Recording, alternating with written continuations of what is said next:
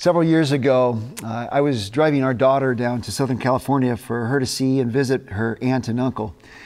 And it was during the winter time and it had been raining and whatnot, but we were making our way down to Southern California, traveling along Interstate 5. And as we got closer to Southern California, we started to notice some signs that started to appear alongside the road. And the sign said that the grapevine was closed due to snow. Now, those of you that know Interstate 5, you know that the Grapevine is that mountain that you have to go over to get into Southern California down to Los Angeles. And so I noticed the sign and everybody's driving along just fine. And they started saying, hey, use an alternate route. And now a rational person would have probably started thinking about an alternate route. But I was confused. Because everybody that was traveling alongside of me was traveling at a good speed, and they were passing all the alternate routes that might have been available. And I was confused, and I thought, surely they know something I don't know, and something that the sign does not know, and that must be that the Grapevine is reopened after it's snowing the night before, and surely the Grapevine would be open. I could get over it. So I just kept driving along. And alternative route after alternative route passed by, and everybody just moving toward the Grapevine. At last, we came to the last off-ramp that would have led to an alternate route. And man, traffic is flowing at a full speed, and I'm thinking, surely the Grapevine's open. Well, we passed that off-ramp, and within short time, maybe a couple miles, 5 miles, all of a sudden, we came to a stop. And for over 2 hours, my daughter and I sat in traffic as we inched and crept our way along toward the Grapevine. At last, we got to the bottom of the Grapevine, and our friendly CHP officers were turning us around and heading us back to Bakersfield and around to Southern California. I had so many opportunities to turn around, but I thought because everybody was doing it, we were fine. I told my daughter, man, what a lesson this is. It took me about 4 hours longer than it should have taken me to get to Southern California because I didn't listen to the signs. Well, this morning, I want us to look at some signs that God's Word has placed before us. The Bible speaks about a life of purity that God has called us to. And the Bible tells us, hey, we are to live moral lives. It's very easy for you and me to ignore signs, with signs of caution, signs of warning, as everybody else seems to be doing it. I don't know if you are like me, but a lot of times we have these patterns of sin in our lives, and these patterns of sin cause us we battle them for a while, and we get victory for a season, and then they raise their ugly head up again, and we fall back into it, and everybody else is doing it. And we get complacent, and we ignore the signs. Well, this morning I want us to look back into the book of 1 Samuel. We're in the middle of a series that we have called Becoming a Person After God's Heart. And this morning we want to take a look again at our rebellion and God's plan. And so if you have your Bibles, go ahead and open them up to 1 Samuel chapter 2, and we're going to dive in here together. Now, a little backdrop here is that the nation of Israel has enemies. They've always had enemies. They're always going to have enemies. And the nation is made up of not just of a nation, but of people, individuals who are a part of the nation of Israel. And these people have chosen to rebel and to sin. It hasn't just happened once or twice. It's a pattern of sin that they have fallen into that we're going to look at this morning. And before I get into the text, I want you to puzzle over something. I'd like to ask you the question. Is there a pattern of sin in your life that you've become accustomed to, perhaps because everybody else is doing it, or just because, well, it's kind of a pattern, it's a habit? I want you to listen to God's Word. Now, one of the things I'm praying for and have been praying for is that I would preach this message with both boldness and grace. There are certain times when we get to passages of Scripture like that we're going to look at this morning that I kind of wish that somebody else was up here preaching it. kind of wish maybe I was out there with you listening to somebody else preach to me. Because we all have these things in our lives that we tolerate, that is actually the opposite of what God has called us to do. And we need a message like this. And so as I preach this morning, I pray I do so with both humility, boldness, honesty, and grace as we communicate this together. For whatever reason, God has orchestrated that I be here this morning and I get to sit in this seat for us to learn and grow together. Now, quick review before we get into the text. You'll remember Hannah. Hannah prays for a son. She prays for a son, and she's barren, she's unable to have children, and God answers the prayer. And she conceives and gives birth to a little boy named Samuel.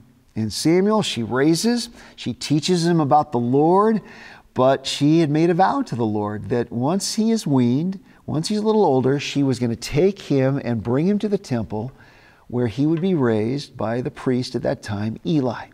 So that's the backdrop here. And so Samuel now is in the temple. And let me show you the world that Samuel's growing up in. It's a dark world, actually. Take a look, if you will, at 1 Samuel chapter 2. We're going to be all over the map in 1 Samuel today, but have your Bibles ready. 1 Samuel chapter 2, verse 12. It says this. Now the sons of Eli. Now these were the priests. Their names were Hophni and Phinehas. And listen to what it says. This is not what you want God to say about you, but listen to what it says. Now the sons of Eli were worthless men. They did not know the Lord. That's a terrible thing to have said about you, right? These were men who were priests. They were supposed to know God. They were supposed to be the spiritual leaders in the land at that time. And God says they're worthless. Now I want you to see a contrast here between these two groups. First off, we have Samuel. He's being taught the things of God. He has a tender heart toward God. And then we have the sons of Eli. And they're worthless men. They don't even know God at all. Yet these men are in charge of the people spiritually. These men knew the Word of God. These men knew the expectations of God, but they did not see the importance of, obeying God. They're worthless. They believed that they could live in any which way they wanted without any consequences, with anything that was going, with any kind of result of their disobedience. And God has a plan. And they can either join that plan or not, and they're not joining it. Now, listen, let me just tell you something, a little quick note here. Your sin and my sin will affect us, but it will not affect God's plan. God's plan will continue to go forward. He's going to work His plan out. And you and I are going to either be a part of His plan or not. Now, it reminds me, when I was playing basketball in college, we had a coach. And this coach had a plan. He had a defensive strategy. He believed in tenacity. And he believed in if there was a loose ball, 5 guys on the court, all 5 of us were to dive on that loose ball. He had an offensive strategy. It was to be patient, get good shots, to be unselfish, all things that he had as a philosophy that he had in his mind, he shared. And we as players either joined that plan or we didn't. If we joined that plan, guess what? We got into the game. We got to play. If we didn't join that plan, if we rejected that plan, we spent 4 years perhaps sitting on the bench and not seeing the daylight of the court. And that's how it is with God. God's got a plan, and He invites you and me to be a part of His plan. And when we fall into sin and we choose to sin, we're saying, I don't want to be a part of that plan. But God's plan will continue to go forward. One of the things I knew about my coach, hey, he loved us. Even if we didn't buy into His plan. The same's true with God. God loves you. Even if you choose not to obey Him, even if you choose to rebel. So here's the big idea for this morning. Our personal rebellion will not change the plan of God. But our rebellion can change our part in it. Our personal rebellion will not change the plan of God, but our rebellion can change our part in it. God's plan is going to continue with or without you, with or without me. But God is inviting us to be a part of that plan. Phineas and Hophni, they said, I'm not going to be a part. Now, so I have 3-point outline this morning, and I want us to learn about rebellion. And along the way, we're going to figure out what is rebellion, what it looks like, and then how do we get out of rebellion if we find ourselves in that. So the first point in our outline is this. There was rebellion. And the first thing that we see about the rebellion is this. They were careless with the things of God. Take a look with me at 1 Samuel chapter 2, verse 12. Now the sons of Eli were worthless men. They did not know the Lord. The custom of the priests with the people was that when any man offered sacrifice, the priest's servant would come, while the meat was boiling, with a 3-pronged fork in his hand. And he would thrust it into the pan or kettle or cauldron or pot. All that the fork brought up, the priest would take for himself. This is what they did at Shiloh to all the Israelites who came there. Moreover, before the fat was burned, the priest's servant would come and say to the man who was sacrificing, give meat for the priest to roast, for he will not accept boiled meat from you, but only raw. And if the man said to him, let them burn the fat first, and then take as much as you wish, he would say, no, you must give it now, and if not, I will take it by force. Thus the sin of the young men was very great in the sight of the Lord. For the men treated the offering of the Lord with contempt. Now, you say to me, great story, Rich. What does this have to do with me? Sounds like these boys liked them some barbecue. They were hungry and they just wanted some meat. What proves that they were worthless men? So let me give you the picture. So these people are coming to sacrifice. They're coming with their sacrifice, an animal, meat that was to be offered to the Lord as a part of their atonement, as a part of their sacrifice to get right with God. And the problem is that the meat and the sacrifice was for God. It wasn't for Hophni or Phineas. But these two boys said, hey, what is God's is mine. We will take it. We'll take it by force if necessary. We are greedy men. And we're going to force the people to give it to me so they could get fat. You're going to see that a little bit later here. Now, it's interesting that the priests in that day, God had a plan for feeding them. Matter of fact, some of the meat was to go to the priest. It was prescribed by the Old Testament law. They were to do it. But Hophni and Phineas, nope, they're not listening to that. They're taking it by force. They foolishly believed that what belonged to God was theirs. So the first thing we learn is they were careless with the things of God. Here's the second thing we learn about rebellion. They were disobedient with the commands of God. God had made commands and they were disobedient. Look down, if you will, at 1 Samuel 2:22. Now Eli was very old, and he kept hearing all that his sons were doing to all Israel, and how they, listen to this, lay with the women who were serving at the entrance to the tent of meeting. Okay, now it says they're laying with the women. They're not napping with the women. This is a discreet way of the Bible saying that these priests were taking sexual advantage of the women who had come to the house of the Lord, to the temple, to worship. Can you imagine? These were the spiritual leaders. Can you imagine going to a church where pastors were taking spiritual advantage of the women who had come to worship with the people? Here, these priests were called to pray for the people, and they're not praying for the people, they're praying upon the people for their own sexual gratification. Let me just pause here for a moment. I want to talk about this. We happen to live in a day and age where everything is permissible among consenting adults. If two or more adults consent, then it's okay. It is permissible. And so we get to this point, and people both inside and outside the church might say something like this: what is morality? I mean, we're years away from Samuel. What is morality? What is sexual morality? Here it is. You listening? Sexual immorality is anything that is inside what God says is moral in the area of sexual activity. And you say to me, that sounds countercultural. It is. What are you saying exactly, Rich? Let me put it simple. Sexual morality is this: one man, one woman in one marriage.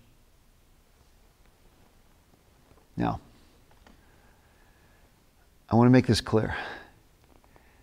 I do not have a political axe to grind. I love you, and I want you to know the truth.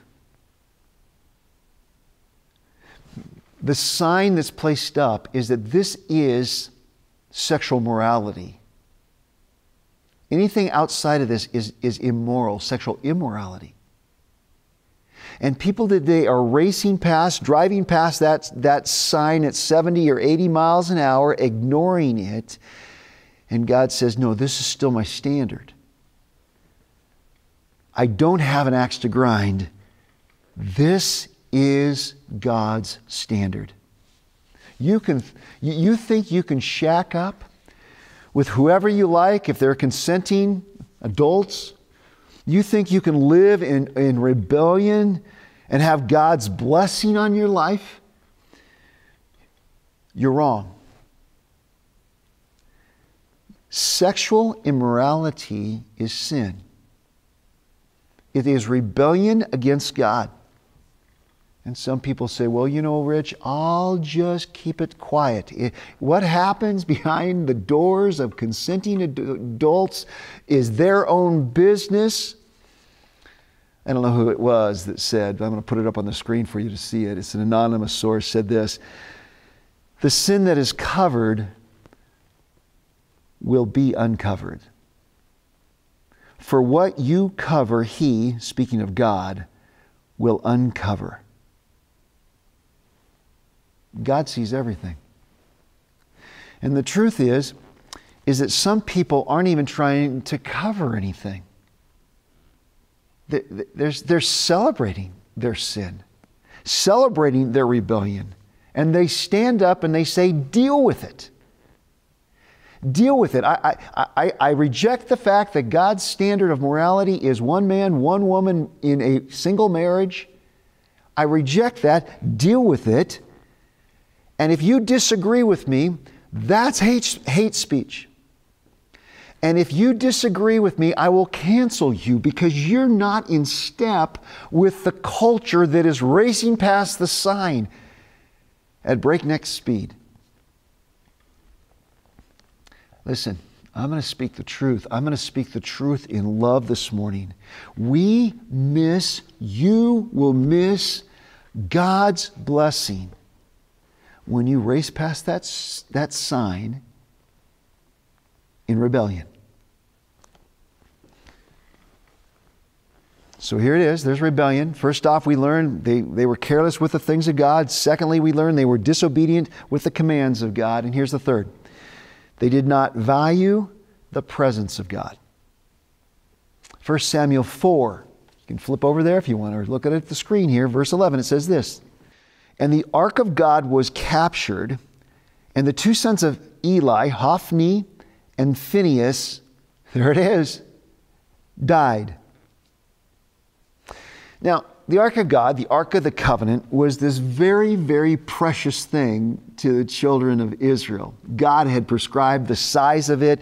It was 52 inches long. It was 31 inches high, 31 inches deep. And over the top of it were two angels peering in from each end. And the Ark of the Covenant was this place where the glory of God resided. And it was kept in the holy of holy places. And nobody could go in there except the priest one time a year. It was a sacred place depicting the glory of God. So let me tell you what happened. The nation of Israel had an enemy. The enemy were the Philistines. And so they went into battle with the Philistines, and the nation of Israel really got whooped. They just got defeated. 4,000 people died in that battle. So the nation of Israel come back and they say, we know what the problem was. We didn't have God with us. And so what we're going to do is that we are going to take the Ark of the Covenant and we're going to bring that into battle. But we're going to go back into battle. We're going to take the Ark of the Covenant because this is God's glory. And we're going to bring it with us and we're going to go back into battle with the Philistines. And this time, surely we will win. Now, Phinehas and Hophni were priests. They knew that that ark was to stay in the ark in the Holy of Holies, but they didn't say, stop, wait a minute, this is not right. They just went along with it because everybody was doing it. It was fine. So the nation of Israel goes back into battle, second round, they get whooped again. And this time the Ark of the Covenant is taken. Now, let me just pause for a moment. What ended up happening is Phinehas and Hophni think, and all the people think, that the ark is God. And they think that God's presence can only live in that little place inside the ark. They don't realize that God is omnipresent. He's everywhere. And they're worshiping this little thing, thinking it's like a lucky charm or a rabbit's foot that they're going to bring and they're going to have success by bringing this into battle. They treat it as if God is here or there, but not everywhere. We can do the same thing on Sunday mornings, can't we? We can tune in on our devices and we can think, this is my God time. And we can sit there and we can think, I'll surrender to God, I'll worship, I'll think about Him, and then the rest of the week is my week. But God is everywhere. God is with us all the time, not just on Sunday mornings. So in the first battle, the Philistines kill 4,000 Israelites, and in the second battle, 30,000 people die in battle. They lose the Ark of the Covenant. And now they're really confused. And Hophni and Phinehas die. Their rebellion was subtle, racing past the signs along the freeway, but very, very real. They're thinking, hey, it's just an ark.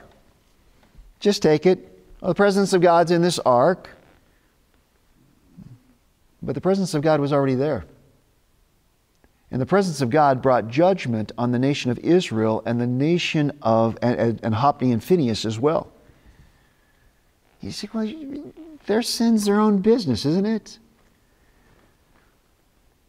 Let me ask you a question. How subtle is your sin?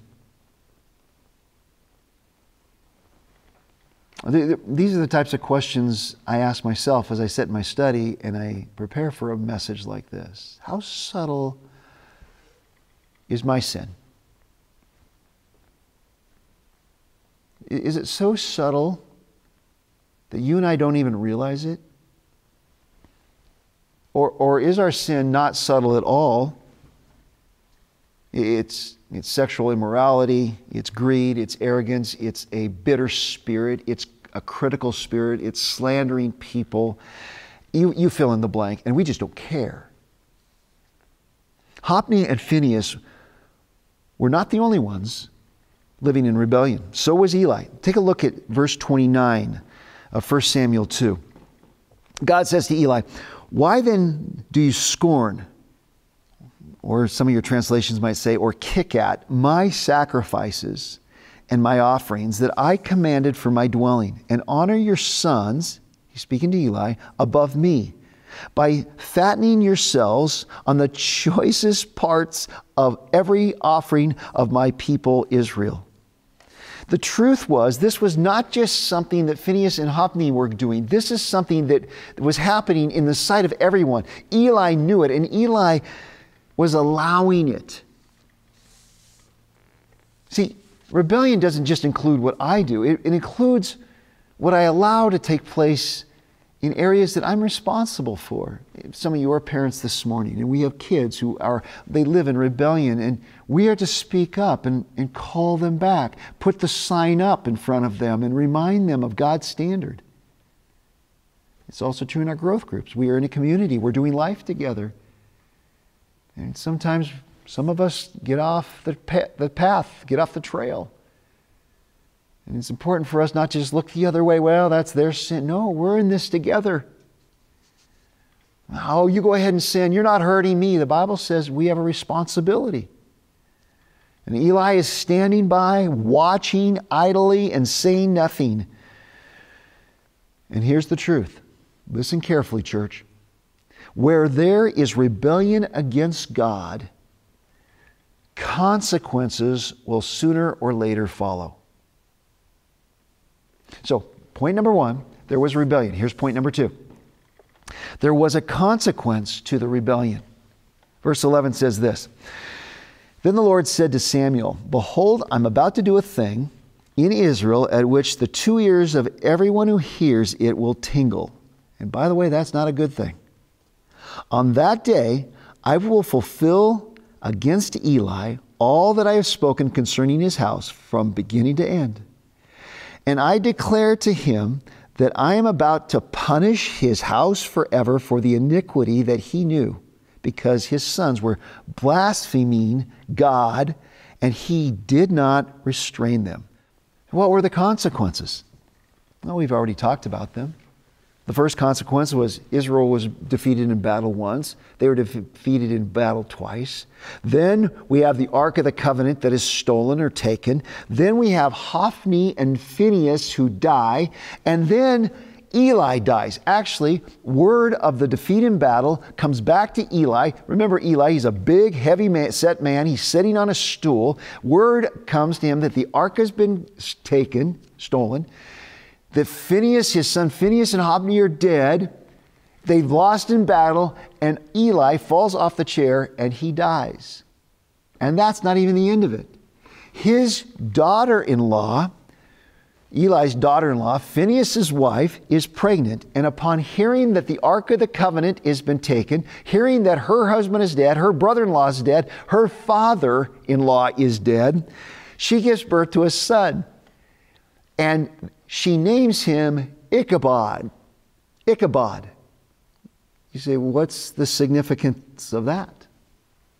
Ichabod means the glory has departed from Israel. Gone. Nobody wanted to hear that news on the nightly news. The glory had departed. She said, that's going to be your name, boy, for the rest of your life. The glory has departed from Israel. Listen, I want you to understand something. There's consequences to my rebellion. There's consequences to your rebellion. Do we really think that we can live in rebellion against God and still receive His blessing? As believers, can we really live morally impure lives and expect God to just be okay with it, to bless us? Can we treat cheaply our commitment to our spouses and expect that to be okay with God? Can we lie? Can we cheat? Can we steal what maybe it's time from your employer, or a tithe and offering from God, and think, God's going to still bless me? Do we really think that? God's word says, listen, sin and rebellion is serious. And at some point, For me, there's going to be consequences. For you, there will be consequences. But even with all this sin, God is sovereign. And you know what? They couldn't thwart the plan of God. What they did was to take themselves out of the plan of God, but they could not thwart the plan of God. They're all dead. They're all gone. God took them out. Somebody's going to say to me, Rich, is God going to kill me? I'd like to say no. But because sin is serious and because of what I read, it's on the table for all of us. But Rich, I thought God was a loving God. Rich, you preach about God so loving the world that He gave His only Son. You talk about love. Yeah. God is a loving God. And right alongside of that, God's love for you, He's also, are you listening? He's also a just God.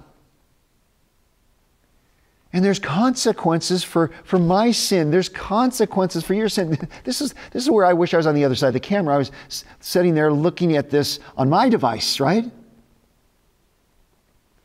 All of us. God's called us to purity. Now, we're not going to read the next couple of chapters this morning, but you can read ahead if you want. They took the Ark of the Covenant, and everywhere that Ark came, man, bad things happened, man. They should make a movie about that in Hollywood. I mean, it's amazing. Go ahead and read it. We're not going to read it this week, but you can read ahead. So there was a rebellion. There was rebellion, number one. Number two, there was a consequence to rebellion. Here's number three. There was the promise of God's faithfulness. Look, if you will, with me at 1 Samuel chapter 7, verses 3 and 4. And Samuel said to all the house of Israel, if you are returning to the Lord with all your heart, then put away the foreign gods and the Ashtaroth from among you, and direct your heart to the Lord, and serve Him only. And He will deliver you out of the hand of the Philistines. So the people of Israel put away the Baals and the Ashtaroth, and they served the Lord only. Now, you see, God has a plan. And God's plan, listen, for you and for me, is to have a close relationship with you and me. Did you know that? We were created to be in close relationship with the Lord. That is His plan. Sin is the thing that separated that plan, right? It separated that purpose, I should say. But God's plan is still to be in relationship with you. You say, how do we enter into that relationship? It starts by us confessing that we are sinners, realizing that we are separated from God, and believing that Jesus is God who died on the cross for our sins, who died for us. He rose again. And He is, by grace, He has offered us salvation through faith. We just believe, we accept that, and we are into that relationship with Him. We enjoy that relationship. And then afterwards, as we live our lives, when we struggle and we fall into this rebellion, we need to respond. And we need to get back into that relationship with Him. Here's the beautiful thing, is that God is faithful. He is faithful to you and me. He's faithful to do what He says. Some of you this morning have been living in rebellion. And you say to me, Rich, how do I get out of this place of rebellion? I don't know. Maybe you're even sitting there thinking, man, I have really messed up. I guess God's going to do to me what He did to Hophni and Phinehas. He's going to kill me. Listen to me. Good news. You're not dead yet. That's great news, isn't it? God in His grace has given you an opportunity to this morning to come back to Him through repentance, to come back and seek that close relationship for which you have been created. And God this morning is giving us a formula. Okay, I'm saved. I trusted Jesus as Lord and Savior. Okay, I have committed immorality. I am living in sin. Okay, I'm living in rebellion. Here's the formula. How do I get back? Here it is. Number one, Return to God alone. Return to God alone. Look what 1 Samuel 7:3 says. And Samuel said to all the house of Israel, this is what we call a conditional sentence. Look what it says. If you are returning to the Lord with all your heart, it's conditional, then put away the foreign gods and the Ashtaroth from among you, and direct your heart to the Lord and serve Him only, and He will deliver you out of the hand of the Philistines. I love that. Not He might deliver you out of the hand of the Philistines, but He will deliver you out of the hand of the Philistines. Wow, that is awesome. I don't know what your Philistine is, but you've got one. And it's battling you. And He says to you and me, if you will return to me. And then He says this, I will deliver who? You. I will deliver you. I love that promise. It's a promise from God's Word that He will deliver us. The Israelites went into battle once, they lost. They went into battle twice, they lost. They thought God, wherever, had their lucky charm. That was about it, right? Maybe that's you this morning, right? You've been getting beat up by a habitual sin. And your Philistines, it might not be 2-0. It might be 2,000-0, it feels like. He says, return to the Lord alone, and He will deliver you. God's faithful. Here's the second part of the formula. Remove whatever it is that you desire more than God. Verse 4 says this, so the people of Israel put away the Baals and the Ashtaroth, and they served the Lord only. You do not only need to return to Him, you need to remove whatever it is that you desire more than God. The Bible calls this idolatry, where we worship something above God. And you say, Rich, I'm not idolatrous. The Bible says if you are placing anything in your life above your commitment and obedience to God, that is, you're worshiping an idol. It can be lust. It can be greed. It can be unforgiveness. It can be laziness. It's above who God is and what He's called you to be. God doesn't say, oh, return to me and go hang on. Just keep worshiping the Baals and the Ashtaroth. It's fine. He says, no, let go of them. Get rid of those things. Maybe this means you get more accountability in your life. Maybe you stop visiting a common watering hole. Maybe this has to do with what you view online. Let it go. I love this. Return to me and I'll deliver you. He says, oh, let go of these things. Listen, you're still alive. God in His grace has not taken you out yet, not taken me out yet. We have opportunity today. Here's the third part. Repent of your rebellious ways. 1 Samuel 7, verse 6 says, so they gathered at Mizpah and drew water and poured it out before the Lord and fasted on that day and said there, we have sinned against the Lord. That's repentance, right? We have sinned against the Lord. What are we doing? We admit it. Listen, some of you just need to admit it. Let's start with that. I'm afraid to tell God what I've been up to. He already knows.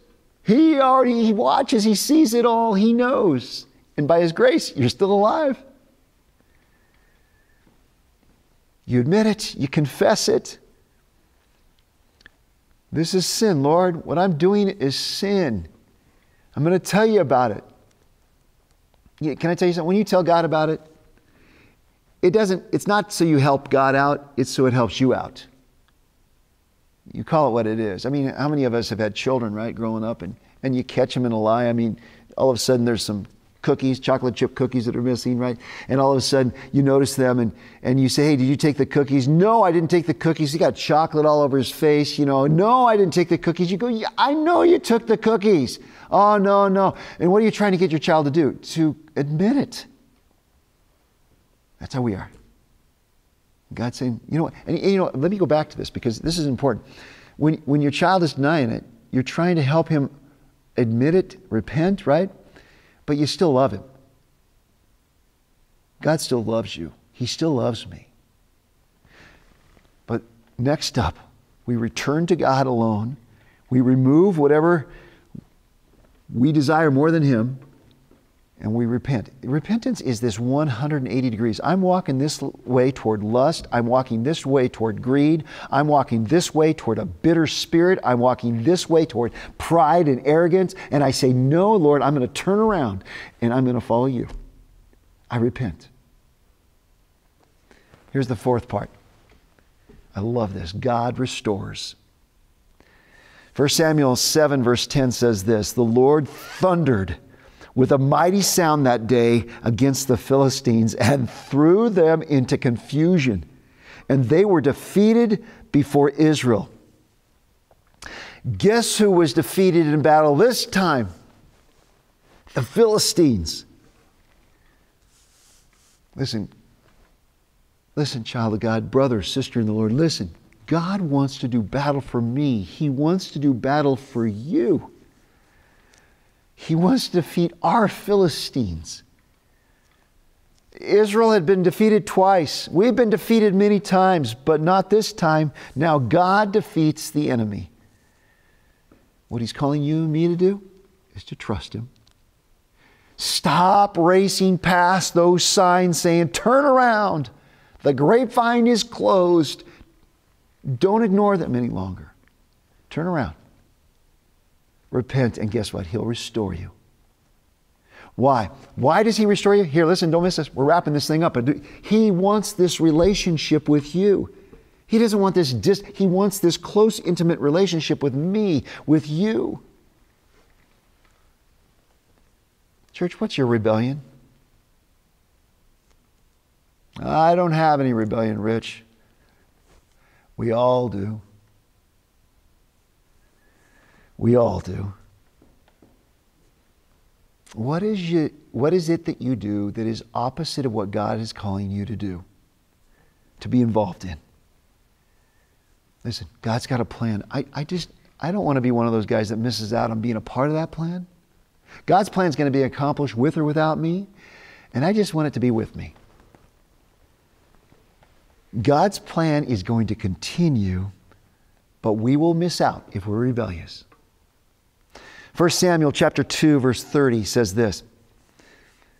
God says this, those who honor me, I will honor. And those who despise me shall be, you'd think it'd say, be despised, right? But he doesn't say that. Those who honor me, I will honor, and those who despise me shall be lightly esteemed. Isn't that interesting? Lightly esteemed. Well, Rich, what's that mean? It means that you will not have what God really wants for you to have.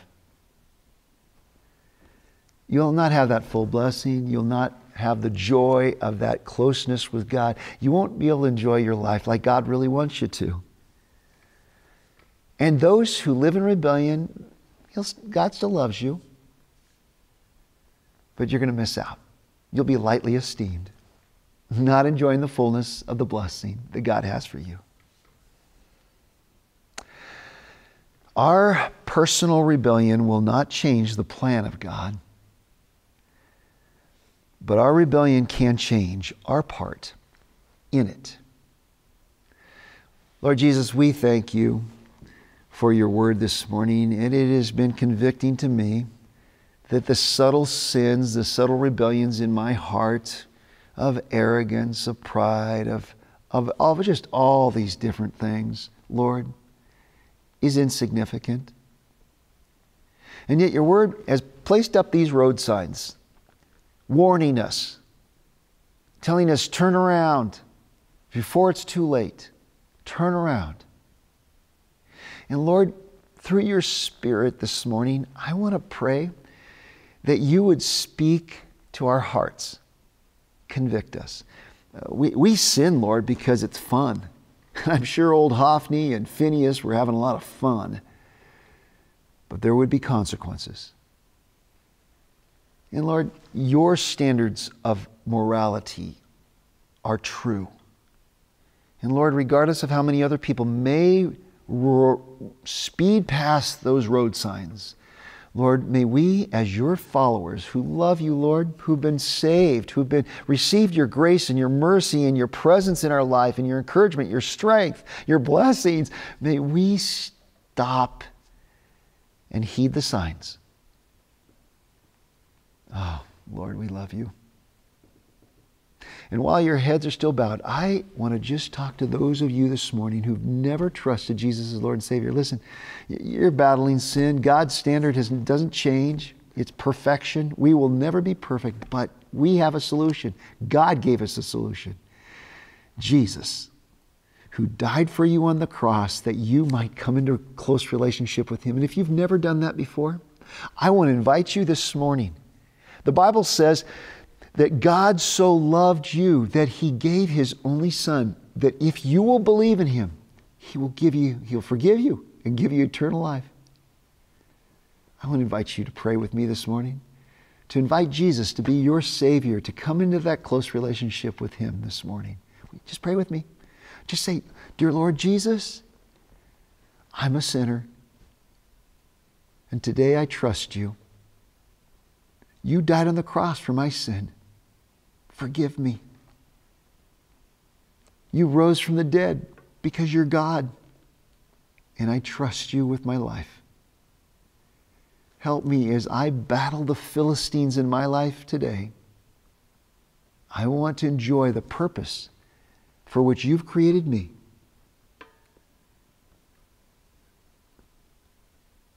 I trust you.